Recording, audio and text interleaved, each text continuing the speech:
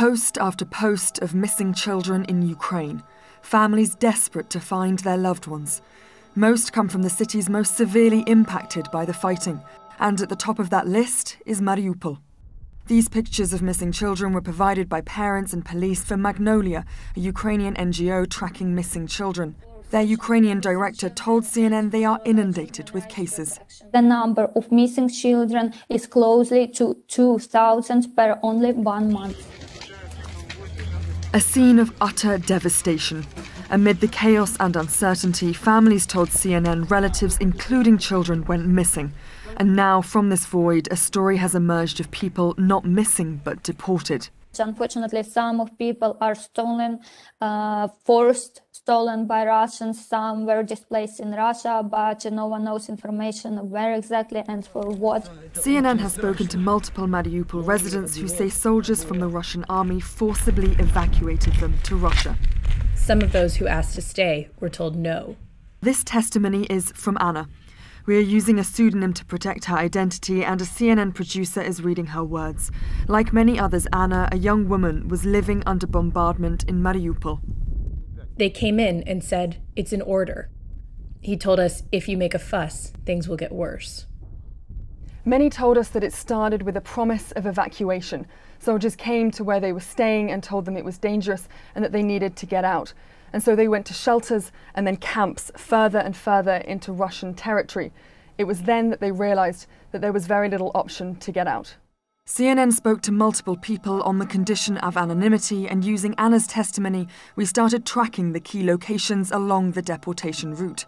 We are not identifying individual routes for the safety of our interviewees. This is the town of Bezimene. These tents indicate one of many sites across the town where interviewees told us they were taken on the first step of their journey. Anna described her stop as a, quote, registration camp, where they said they were interrogated for hours by Russian and Russian-backed forces. Russia claims these camps are to harbour refugees, another shelter seen here in Tagnarog. And while some interviewees saw the journey to Russia as a necessary passage to safety, others, including Anna, found the experience distressing and forced. This is Anna's migration card, a standard document provided to her by Russia upon entry, but it masks a troubling journey. Anna told CNN they were forced to surrender their phones and passports during intense security checks. They photograph you from all angles. I felt we were treated like criminals or being held as the property of the Russian Federation. I didn't feel we were free to leave. After questioning, interviewees told CNN they were transferred to other locations dotted across Russia and Russian-occupied territory. Some made onward journeys as far as Moscow and St. Petersburg. The limitations on freedom of movement for those interviewed by CNN seem to vary based on their access to money and family ties in Russia.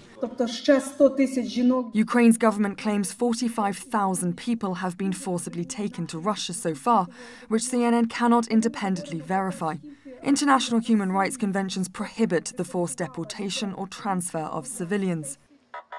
After a week of transfers across Russian territory, Anna was finally given permission to leave and decided to drive to the border with Estonia, a route others have also managed to take, according to the Estonian authorities. However, others still remain in Russia or unaccounted for entirely. And while the conflict in Ukraine continues, the panicked search for the missing, feared dead or deported goes on. Katie Pogley, CNN, London.